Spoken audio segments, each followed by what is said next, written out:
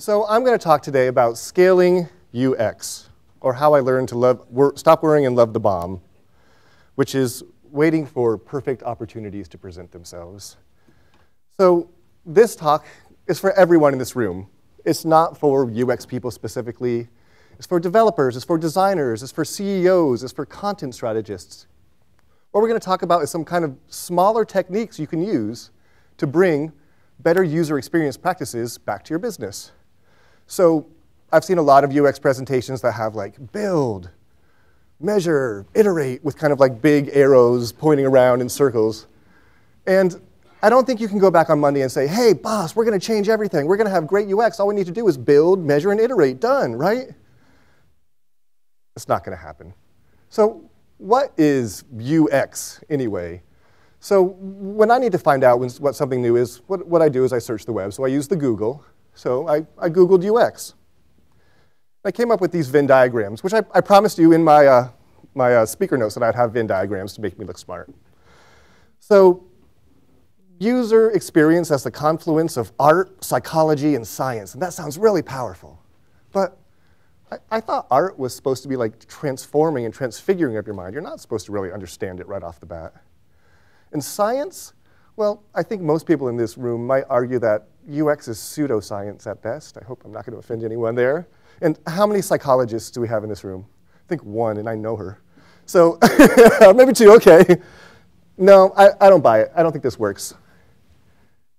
How about this one? It's a little bit more complicated. There's a little bit more going on there. But they have design and interface design. And if you need to like add an extra petal to your pretty flower just to like make it look right, then you're not doing UX right. All right, how about this? I'm not even going to get into the levels of bonkers that this is. I think it says information design twice on there. So this is the best Venn diagram I found to explain user experience. It's kind of mysterious. We don't really know where it comes from. A lot of people come up to me and they say, I know good user experience when I see it, but I don't know how to make it. Well, hopefully today we can kind of get through some light techniques to figure out how to make it. So here's my definition of UX, but it's just for today. You know, just for this talk. This doesn't encompass everything that user experience is. But I think it's a set of tools and practices to interact with users, discern their needs, test their motivations, and gather feedback. And then a collection of techniques to translate that feedback into products that users can delight in. So actual tools, sticky notes, Sharpies, cards, what I call big boy sticky notes, and paper. And we'll probably use all of them today. So the business comes along to you, it's Monday morning, and they want you to build a new feature. And Airbnb is popular right now, and so is Uber. So they came to you and they said, oh my gosh, I have this amazing idea. We're going to rent cars to people through a website. But the cars are not going to be owned. They're just going to be owned by the people. And you can just share them and rent them. And most businesses kind of follow a practice like, let's do some research. Let's write some requirements, do some design work, and then develop the feature. Here's a month to do it. Make it work like Apple. And that's just kind of untenable, but that's often kind of the situation that we're forced with. So my hope is that I can show you some techniques, and we're going to move on and jump right into those techniques. I won't be able to go in total depth on any of them. We have a lot to cover, so I'm going to kind of give you a broad overview of something that might work running alongside of what you do on a daily basis at your job. So week one. I'm going to use weeks as an arbitrary time frame here. I don't presume to know how fast or how slow your business develops software. This is kind of month one or year one where I work, but we'll go with weeks. So when the business is doing research, what we're going to do is make a UX project plan. And that's different from a traditional business plan. What we want out of a UX project plan is just kind of a general, OK, we had 4 steps. They said have it done in a month. Let's break it down to like what kind of things we can do each week so we can kind of move the user experience ahead. So estimated duration of things, some of the output we'll be doing, and then who's involved in each step. And kind of just jot this down so you can frame out the practice that you're going to do. And to get your project plan started, you should do a listening tour. And a listening tour is walking around your organization, walking around a bunch of cross-functional teams, and asking them what they think about this feature, Airbnb, however we want to call it, and what are the different aspects of it.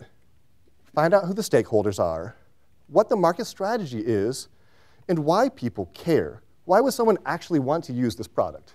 Talk to QA, talk to developers, talk to the CEO, and just jot these things down. So jot them down on Post-it notes with a Sharpie. We'll tell you why later. So ask about the strengths, the weaknesses, and the desired outcomes of what we want this feature to be.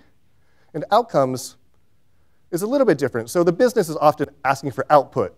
Hey, give me this feature at the end of a month. It's going to be awesome. We're going to sell it in the marketplace. Where an outcome is a little bit different. It's the change in user behavior we want to see by building this thing. So we're building Airbnb, and what we actually want to do is rent people's cars. We don't want to bring a product to the marketplace. So ask about outcomes. Next on our listening tour, what you're doing is you're also establishing some UX is happening. You might not be a UX person, so you're just walking around like, hey, I'm interested in UX. Let me tell you a little bit. Let's talk about it. And you can establish what you find valuable so that you can kind of start to talk about UX techniques like valuing communication over process, valuing collaboration over deliverables, and valuing iteration over following kind of building to specific dates. But above all, on this listening tour, listen and take really good notes. So how I remember it is you want to take notes on a sticky pad with a Sharpie. So I say, small squares and carry a big tip. So I think someone famous says something like that, all right? So why you're using a big tip in a small square is the fidelity of the information you want to capture. So if you have this big piece of paper and you're writing all these notes, you're never going to be able to go through them. You're never going to be able to organize them. You just have this big mess of loose leaf pages that you're going to forget, kind of like a PDF. But if you have a bunch of stickies, you can easily organize them, and you can easily just capture the information that's important. So now that we have all these stickies that have kind of aspects of the features, desired outcomes, strengths and weaknesses of other products on the market, we're going to organize them. We're going to look for patterns. We're going to combine ideas that can be connected to the outcomes we've heard, and we're going to map out the priority, or what we think the priority is. So one way to do that is something called a Kano or a Big Bang scale. So let's draw this here. In a Kano scale, what you're looking at is at the top, this is delight, and this is my favorite thing. This is disgust. You actually disgust your users. Over here is like, I wouldn't miss if it wasn't in the application. Over here is, it has to be in the application. And there's some things that are disgusting that have to be in the application. EULAs. There's some things that are delightful that don't really need to be in the application, like animations of little kittens or something. So for bang versus buck, it's the same idea. This is kind of how much of an impact it's going to make. This is how much it's going to cost. So like indoor jetpacks would be like right around here or something.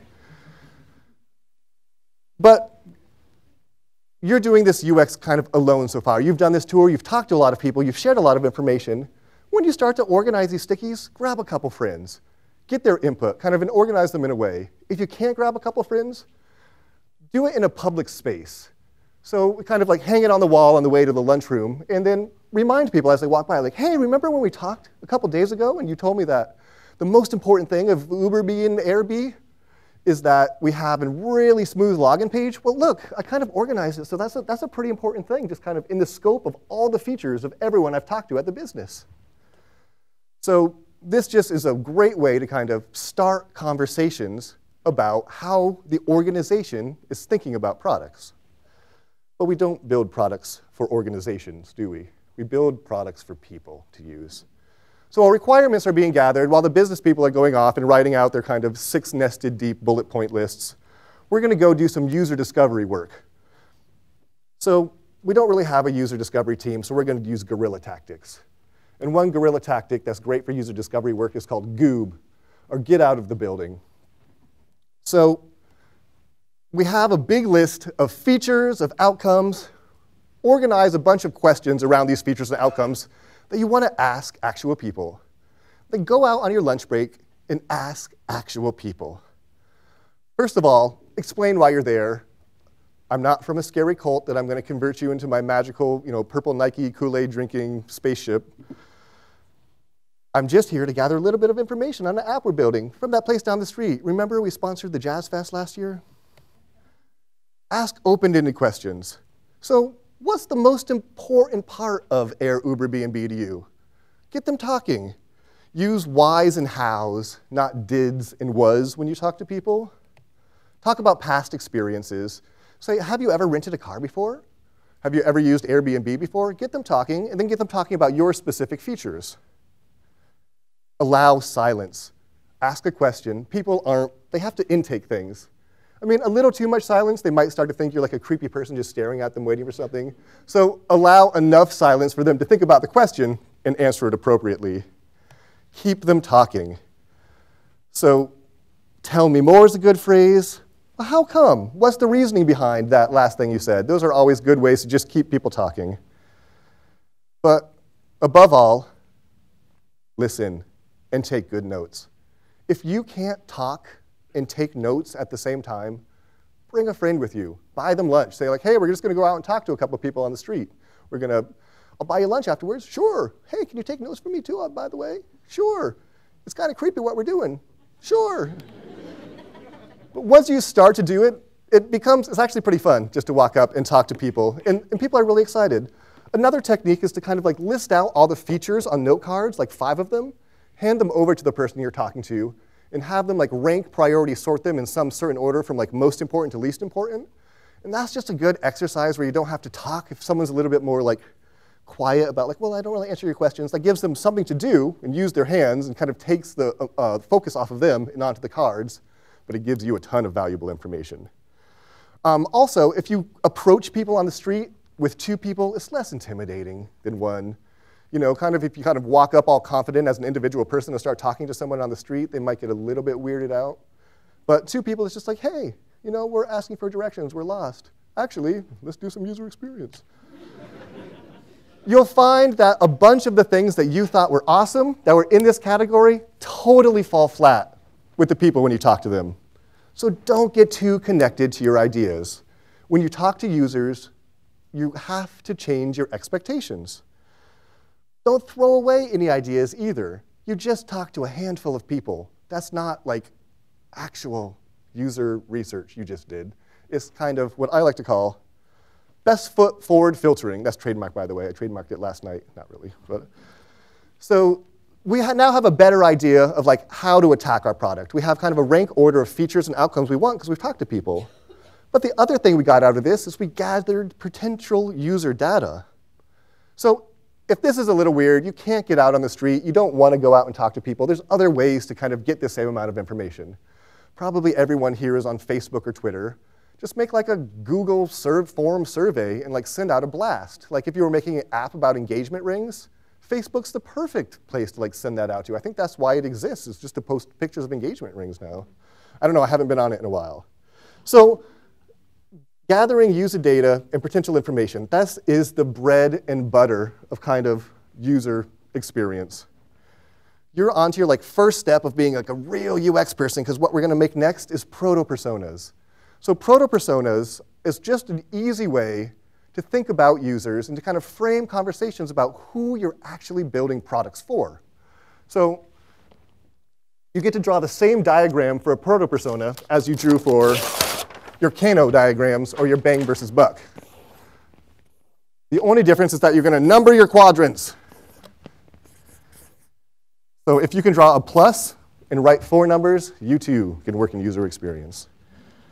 So don't confuse proto-personas with real personas. Personas are kind of like a hallowed thing in UX.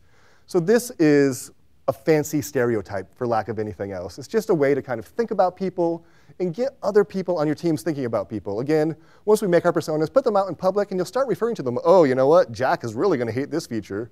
Oh, you know what? Sven's going to love it when we build this. So the first quadrant of a proto-persona is you do a little sketch.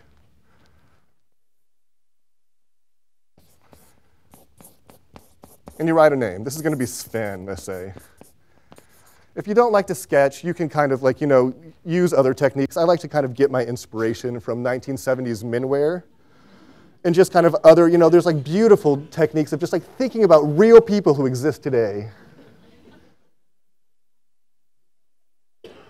So after we kind of get a sketch and a name, what we want to write down is some demographic information. So these people were really into the 70s. That means they're probably broke and can't find work. We'll say they're 27, because that's like a 70s hipster age right now. I don't know. So third, after demographic information, you want to write some pain points that this person might have. Since they're broke, they don't have good credit, so they just use checks. They pay for everything with checks.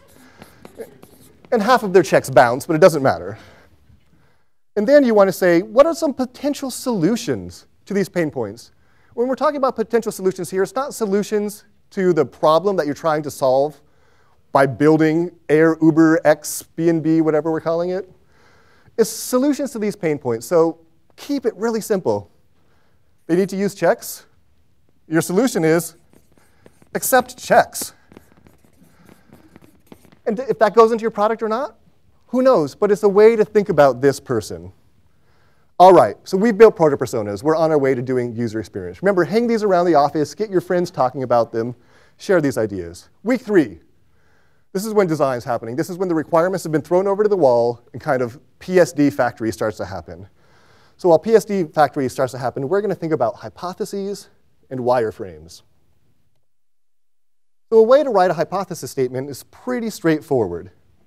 You just say, we believe that building this feature, Uber, Airbnb, I need to come up with like a real name for that because I keep on saying it different every time. We'll call it Uber B&B. For these personas, we've already done our work. We have features, we have personas, and we have outcomes. So we just write it up in kind of this phrase. We believe that building Air, Uber, B&B for Sven will achieve more weirdly illegal car rentals. And after we have hypotheses, we're going to make a bunch of these for all the different personas and all the different kind of features we have. We're going to do something called a design studio. And a design studio is really, really fun. I've done a number of these, and I've never done a bad one. So this is the first kind of point where you're asking for like time from the business. We need 2 hours of people's time. You want developers, you want designers, you want QA, you want the CEO, you want users if you can get them. And you gather them all together in a room, and you explain these hypotheses to them. You act as the moderator. Keep a really tight schedule, though, because you have to whip through these design studios. Explain the hypothesis, explain your personas. Then give them 5 to 10 minutes with an 8-up. An 8-up, all it is you take a piece of paper, you fold it in half, you fold it in half, you fold it in half again. OK, so you have to fold 3 times if you're a UX person, not just twice.